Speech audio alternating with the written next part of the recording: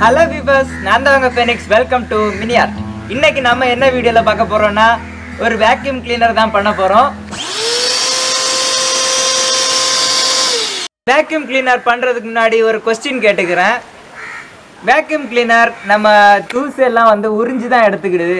அப்ப நம்ம தூசி உறிஞ்சி எடுக்கிறனால அதுக்கு வந்து சக்கிங் கிளீனர்னு வச்சிருக்கலாம், இல்ல தூசி எல்லாம் க்ளீன் பண்றதுனால அதுக்கு டஸ்ட் கிளீனர்னு பேர் வச்சிருக்கலாம்.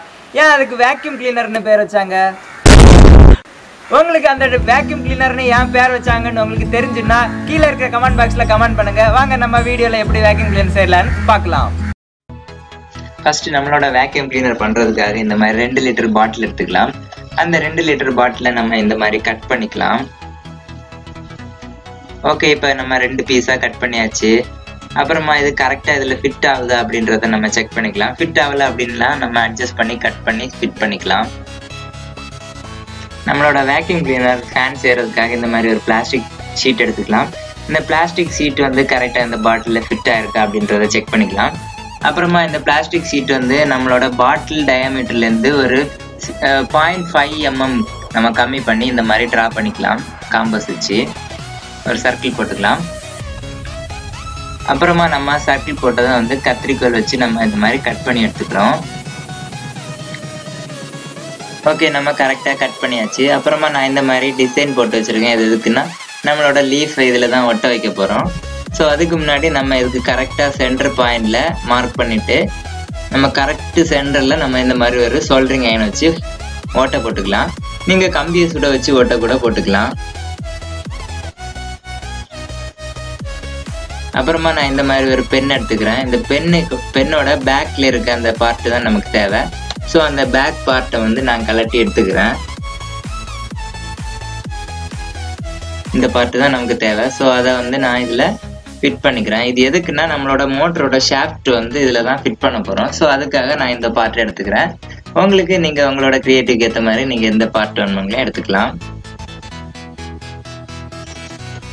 நம்ம ஃபேனோட பிளைட்ஸை நான் இந்த மாதிரி பிவிசி பைப்பில் கட் பண்ணி எடுத்துக்கிறேன். 3 inch பிவிசி பைப்பில் நான் இந்த மாதிரி கட் பண்ணியிருக்கேன். இதை வந்து நல்லா தேய்ச்சிடலாம் சாண்ட் பேப்பர் வச்சு. அப்போ தான் இது வந்து கரெக்டாக இதில் ஒட்டி இருக்கும், இல்லைன்னா கலண்டு வந்துடும். ஸோ இப்படி தேய்ச்சிட்டு ஒட்டினீங்கன்னா கரெக்டாக ஸ்ட்ராங்காக ஒட்டி இருக்கும். ஸோ இதை நான் அனுபான் யூஸ் பண்ணி ஒட்டிக்கிறேன். நீங்கள் ஃபெவிக்விக்காக இருந்தால் கூட ஒட்டிக்கலாம். இந்த மாதிரி ஒட்டிக்கோங்க. அப்புறமா நான் இந்த மாதிரி ஒரு கார்ட்போர்ட் ஷீட் எடுத்துக்கிறேன். அதில் வந்து நம்ம கரெக்டாக அந்த பாட்டிலோட டயமீட்டர் கரெக்டான டயமீட்டர் வந்து நம்ம இதில் மார்க் பண்ணிக்கலாம். இதை வந்து நம்ம கரெக்டாக இப்போ கட் பண்ணி எடுத்துக்கலாம். ஓகே, நம்ம இப்போ கரெக்டாக இதை கட் பண்ணியாச்சு. நான் சென்டரில் வந்து 10 mm டயமீட்டரில் ஒரு ஹோல் போட்டிருக்கேன். அதுக்கு 2 சைட்லேயும் 0.5 mm லென்த் வச்சு மார்க் பண்ணிக்கிறேன். இது எதுக்குன்னா நம்மளோட மோட்டரை வந்து ஃபிட் பண்ணுறதுக்காக நான் இந்த மாதிரி மார்க் பண்ணிக்கிறேன்.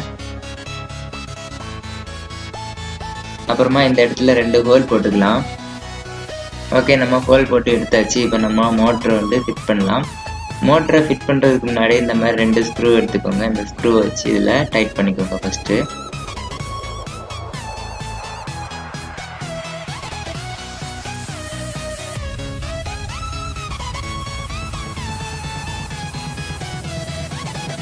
இப்போ அந்த மோட்டரை வந்து அந்த நம்மளோட ஸ்க்ரூவில் கரெக்டாக அதை வச்சு டைட் பண்ணிக்கலாம்.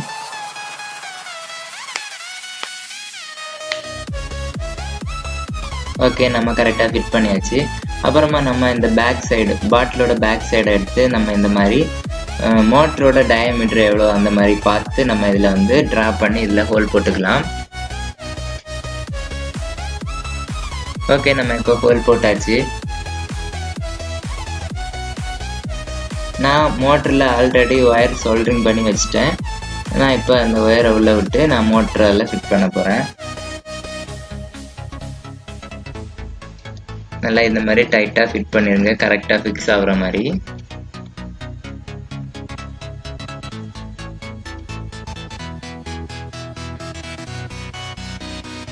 ஓகே, இப்போ ஃபிட் பண்ணியாச்சு. அப்புறமா நம்ம இது வெளியில் கலந்து வராது இருக்கிறதுக்காக நம்ம இந்த மாதிரி கம் வச்சு இதை ஒட்டிக்கலாம். ஃபெவிக்விக் வச்சு இல்லைன்னா அந்த ஆனுபான் யூஸ் பண்ணி நம்ம ஒட்டிக்கலாம். இப்போ நம்மளோட ஃபேனை வந்து இந்த மோட்டரில் வந்து ஃபிக்ஸ் பண்ணிக்கலாம்.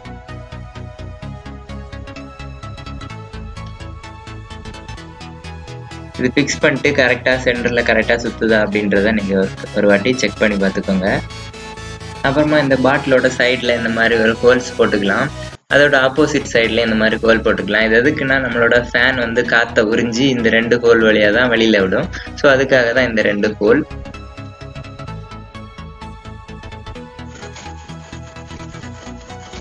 இப்போ நம்ம கட் பண்ணி வச்ச அந்த பாட்டிலோட வாய்ப்பகுதியில் இந்த மாதிரி நம்ம டேப் போட்டு ஒட்டிக்கலாம், பேப்பர் டேப்பு. இது எதுக்காக நம்ம பேப்பர் டேப் ஒட்டுறோம் அப்படின்னு பார்த்தீங்கன்னா, நம்மளோட இந்த பாட்டில் 2 பீஸுமே இதில் வச்சு கனெக்ட் பண்ணும்போது நல்ல கிரிப்பாக ஃபிட்டாக இருக்கிறதுக்காக நம்ம இந்த மாதிரி டேப் வச்சு ஒட்டுறோம்.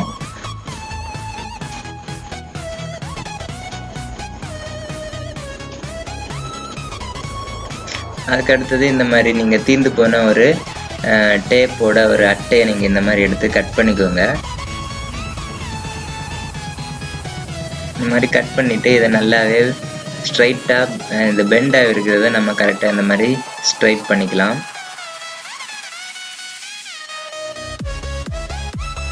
ஓகே, இப்போ இந்த ஸ்ட்ரைட் பண்ணதை நம்ம இதுக்குள்ளாடி வச்சு ஒட்ட வச்சிடலாம்.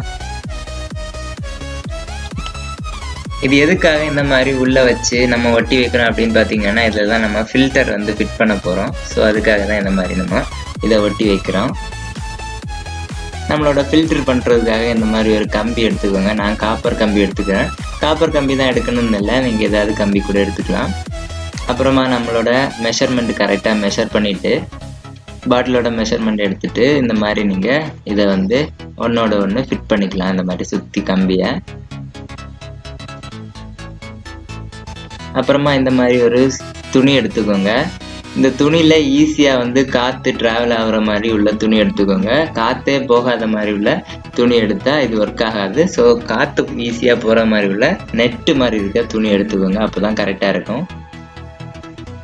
இதில் வந்து அனபான் யூஸ் பண்ணி ஒட்டுனா இது கரெக்டாக ஒட்ட மாட்டேங்குது. அதனால நான் க்ளூகன் வச்சு ஒட்டி வச்சுருக்கேன்.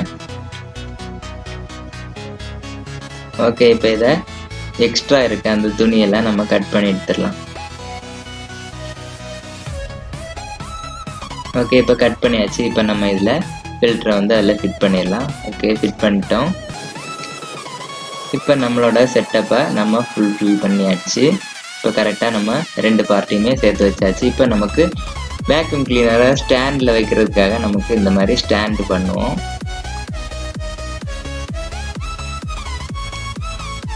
ஓகே, நம்மளோட ஸ்டாண்ட் ரெடி ஆயிடுச்சு. அதுக்கப்புறம் இந்த மாதிரி ஒரு பைப் எடுத்து நீங்கள் இதில் கனெக்ட் பண்ணிக்கோங்க. இந்த பைப் வந்து பெண்ட் ஆகிற மாதிரி உள்ள பைப்னா ரொம்பவே நல்லாயிருக்கும். பெண்ட் ஆகாத மாதிரினா நீங்கள் அந்த செட்டப்பை மொத்தமாகவே தூக்கிட்டு வைக்கிற மாதிரி இருக்கும். ஸோ அது நல்லா இருக்காது. பெண்ட் ஆகிற மாதிரி உள்ள பைப் எடுத்தால் நல்லாயிருக்கும். நான் இந்த பாட்டிலை எதுக்கு இந்த மாதிரி கட் பண்ணி எடுக்கிறேன் அப்படின்னு பார்த்தீங்கன்னா, நம்மளோட டஸ்ட்டை வந்து இது வழி நம்ம எடுக்கும்போது ரொம்பவே நல்லா இருக்கும். அதுக்காக நான் இந்த மாதிரி ஒரு செட்டப் பண்ணுறேன். இதை வந்து நம்ம வேக்யூம் கிளீனரோட இந்த பார்ட்டில் வந்து இதை ஃபிக்ஸ் பண்ணிக்கலாம். இது வழி தான் நம்மளோட டஸ்ட் வந்து எடுக்கும். அப்போ தான் நல்லா இருக்கும் பார்க்குறதுக்கு. அதுக்காக நான் இதை ஃபிட் பண்ணியிருக்கேன். ஓகே, நம்ம கொஞ்சமாக டஸ்ட்டு போட்டு இதை எப்படி ஒர்க் ஆகுதா இல்லையான்னு அப்படி செக் பண்ணி பார்த்துக்கலாம். வாங்க எப்படி ஒர்க் ஆகுது அப்படின்றத பார்த்துடலாம்.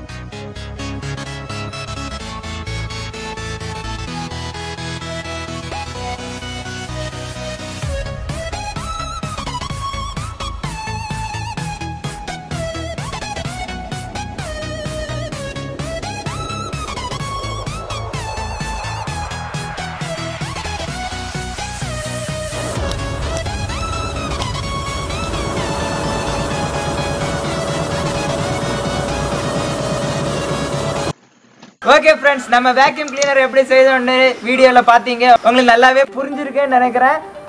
அதுக்கப்புறம் வீடியோட ஸ்டார்டிங்கில் நான் கேட்ட மாதிரி வேக்யூம் கிளீனருக்கு ஏன் வேக்யூம் கிளீனர்னு பேர் வந்துச்சு அந்த மாதிரி கொஸ்டின் கேட்டிருந்தேன்.